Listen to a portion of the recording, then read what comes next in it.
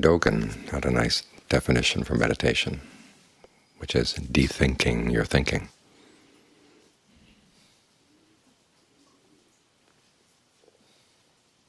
You're trying to take apart the concepts that you carry around with you, especially the ones that are causing you to suffer. Now, a lot of these concepts we believe in very firmly.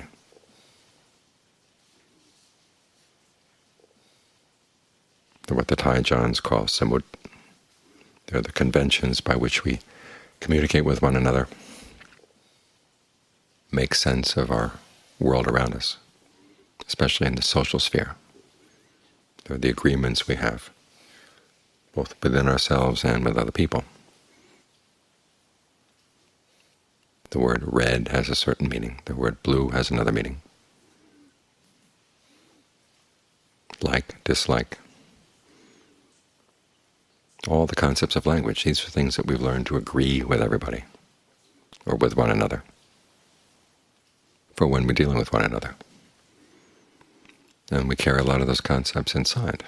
We have lots of beliefs about ourselves, and about how we run things inside our mind. Sometimes skillful, sometimes not.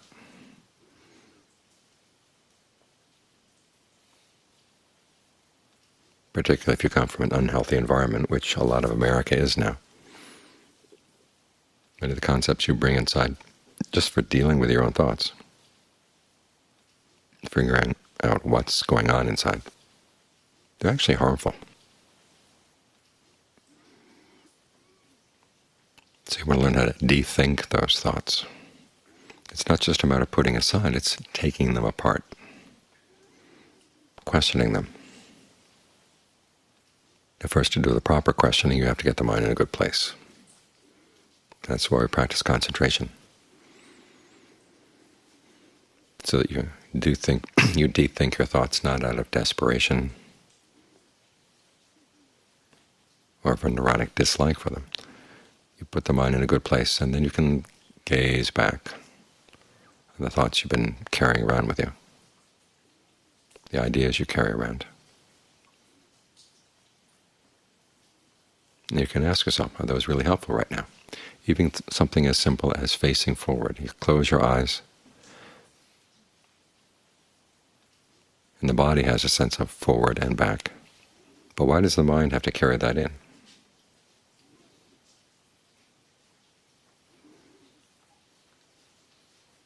We tend to think of the mind like being the eyes. They face forward. What happens if you think of the mind as being just a radiance going out in all directions, and all directions are equal?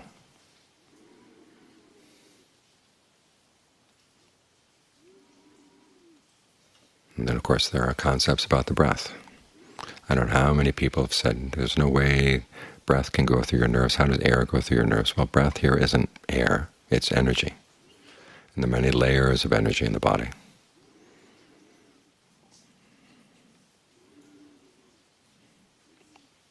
And our society doesn't encourage us to look at these layers of energy or to deal with them or have anything to think about them. And so here's one way you can rethink your thinking.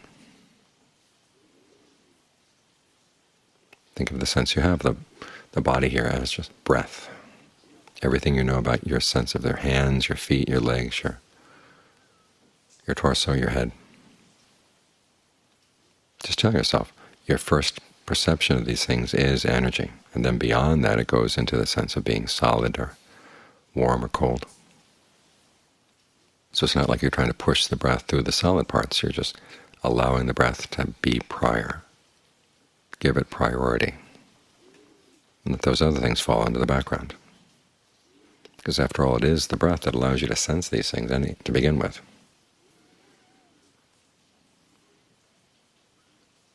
This becomes a useful way of dealing with pain.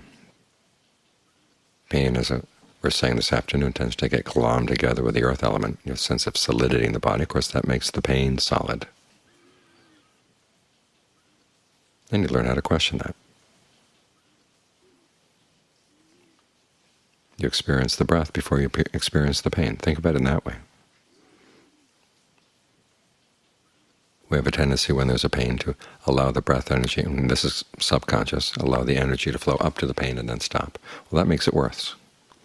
We've tightened up around the pain in our childish desire to put a boundary around it, and then the energy can't go through. We feel that the pain is there first, and the breath comes second. Well, reverse that. The breath is first, the pain is second. And the breath is something that's not pain. It's a physical element. Pain is something else. It's that sharpness, that heightened sense of dislike or displeasure, discomfort. But once you untangle it from the solidity of the body, begin to realize it's a lot more fluid and insubstantial than you would have thought. John Cha has a nice analogy. He says it's like you're sitting in the one seat in the house, and all these other things come in, and they don't have a place to sit down. They're there at your pleasure. They come and they go, but you're the one in the seat. You're in charge. Thinking this way with the breath puts you more in charge of what's going on in your sensation of the body. You're here first. The breath is here first. Pain is secondary.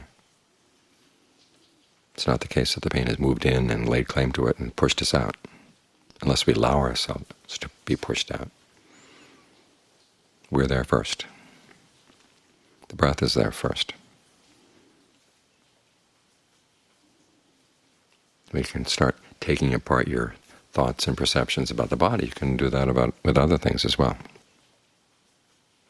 A thought comes up, and you can recognize it's a voice from someone in your family or someone in school or somebody in the media. Or it's one of your old defilements. In other words, your identity in the past that wants to come back. That's why they personified the defilements, because you gave them personality. By assuming them as your identity. Learn to question that. When these things come in and say things, ask yourself, to what extent is the opposite true? And why do I have to believe those concepts anyhow?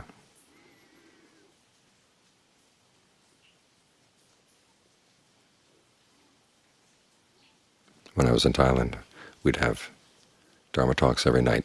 They had a rotating roster of monks. And out of the 14 monks who were giving Dharma talks, maybe 2 could give good Dharma talks, and the rest were boring, not very insightful, not very helpful. And so I made a game of it.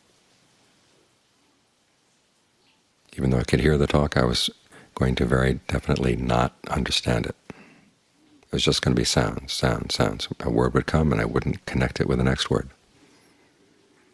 I wouldn't connect that one with the next word.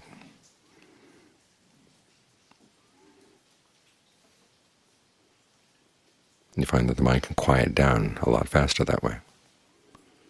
Or you can try that with your own thoughts. Just think of them as gibberish. Think of them as a foreign language. You don't have to take on their concepts, because many times when you take on their concepts, you take on their grammar, it creates a kind of reality. This is what they call samut in Thai. Conventions, supposings. It's interesting that the word for a convention also means a supposing. You suppose things into being. You make those agreements. And you don't have to agree with them all the time. You can say, for the time being, I'm just going to be here with the breath, and I don't have to agree with any other thought that comes in, any other language that comes in. As soon as a thought appears, think of it dissolving away. Think of it exploding.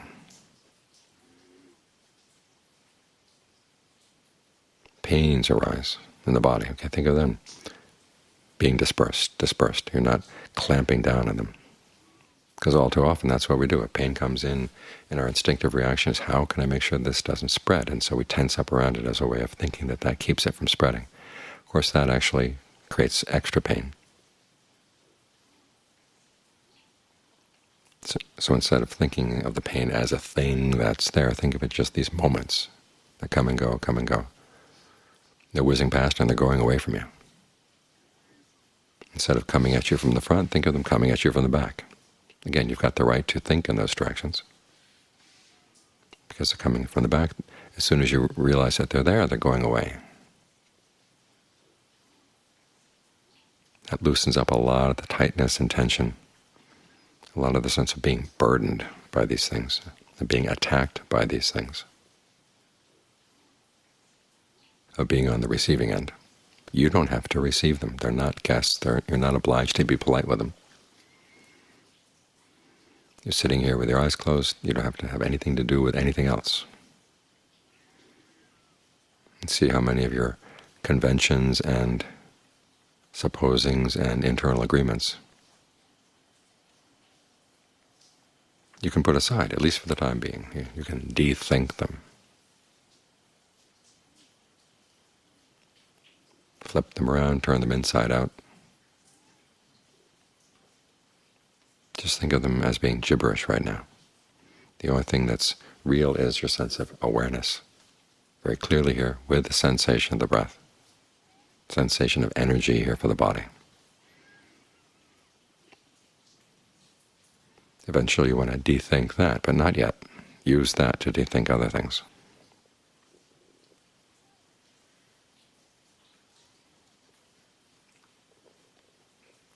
That way the things that have long had a hold on the mind don't have a hold on it anymore, because you're not holding on to them. The Buddha's image is of fire.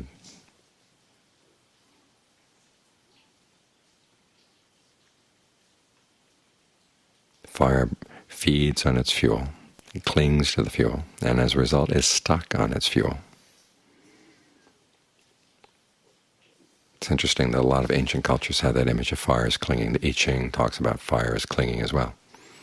And of course it clings. You take a stick with a flaming end, and you try to shake the fire off the stick, and it holds on to the stick no matter how much you swing it around. It clings, and as a result it's trapped. That's the language they use. It gets freed when it goes out. It's freed because it lets go. And how are you going to be free of your thoughts unless you learn how to let them go?